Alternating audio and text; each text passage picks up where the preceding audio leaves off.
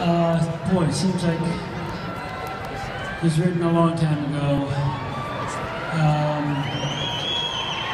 You know, before you were born. Maybe. Doesn't matter.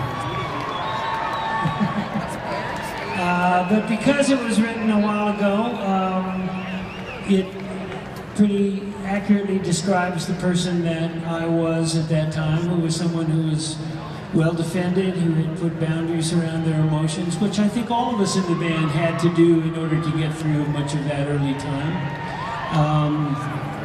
Happily, with the passage of time, the description really has just become an echo. And so I guess, especially again, now in this particular moment, the song takes on a new meaning for me, whereas it began as a kind of contemplation on alienation, I guess. It has now become more a meditation on the power